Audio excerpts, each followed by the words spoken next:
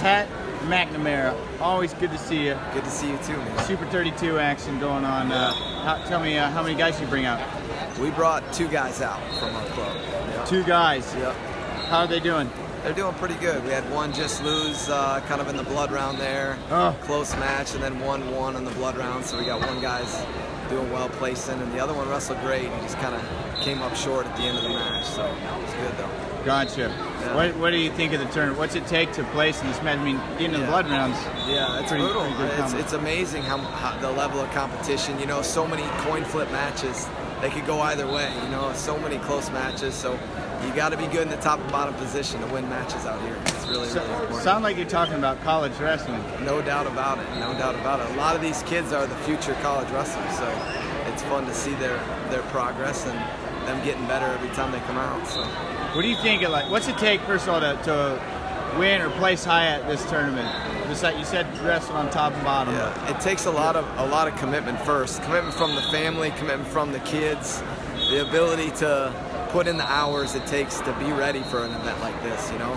You have a lot of kids come out to this event, but there's only a few that are really ready for this event, and see them this round. It's fun to see what separates them, and I think the biggest position that separates them is the top and bottom position. You know, you see, if you can't get away, you're gonna have a hard time winning a big match. So it's hard to be a top level high school wrestler, or you know, to compete. Like, what's it?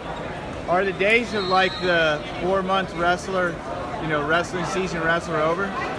I don't know if that's the case. I think it depends on the individual, depends on their focus and their level of commitment. You know, I think, you know, you definitely can't be a 4-month wrestler, but you can do other things. You can play other sports and still be able to participate, but you're going to have to put some time in the off season. There's no doubt about it. And whether you're wrestling the whole time or not, you're going to have to put some time to continue to develop, to continue to improve, you know, throughout the year, for sure. Gotcha. Tell me, you guys have like a philosophy at Edwardsville? You strategy, like what are you hoping that kids get out of the club? Well, we want them to enjoy the sport. We want them to fall in love with the sport. We want them to be fans of the sport when they're done. You know, we want to create a bunch of kids that really like the sport of wrestling. That's first, and then we want them to develop and continue to improve when they're in there. Every time they're in there, and enjoy what they're doing, and a lot of enjoying what you're doing is having success. So you got to continue to put the building blocks in place and continue to improve each and every time you're in the practice room, for sure. Nice.